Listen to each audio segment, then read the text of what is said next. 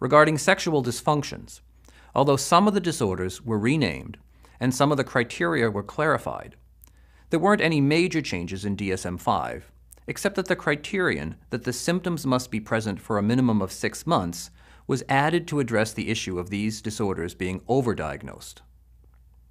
One category where there were significant changes made is paraphilia.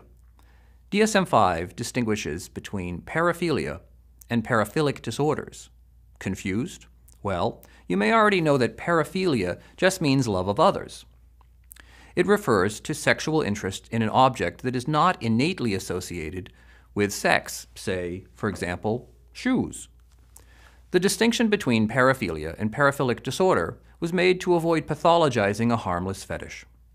Many people have sexual fantasies that involve non-sexual objects or become sexually aroused by engaging in behaviors that may seem odd or unusual to some, say spanking or being tied up, but who have no mental disorder.